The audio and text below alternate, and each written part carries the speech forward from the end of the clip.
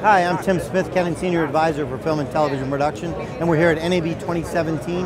One of the things I'm really happy to announce here is a new firmware upgrade for the Canon 5D Mark IV. We're adding Canon Log to this camera starting in June.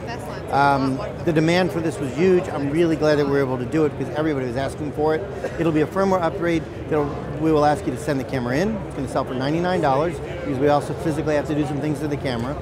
The cameras will also start shipping in June with the log already at an additional $100. We're going to keep the classic where you don't have the log. It'll be at the same price point. So if you're in the market for a 5D4, June you can get it with log, or if you already got one, June you can bring it in and we'll add log to it.